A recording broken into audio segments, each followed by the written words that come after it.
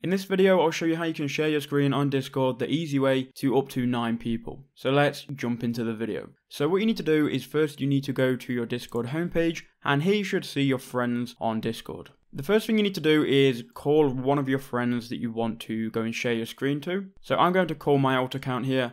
I've got my alt account open in a new Chrome tab, so I'll just show you how this all works. So what you can do is you can either start a voice or video call, it doesn't matter. I'm going to start a voice call here, and then I'm just going to answer it on my alt account. So now we're both in a call on Discord. So now what you need to do, next to the camera icon, you should see a computer icon. You can click on this and it's going to share your screen, and it's going to share either an application of your choice, or you can go and share your whole screen. So if you've got multiple applications open here, it's going to show you all of them. You can choose an application, or again, you can just share your screen. So I'm going to share the whole screen. It's then going to bring you to this menu here, where you can make sure you're sharing the right screen.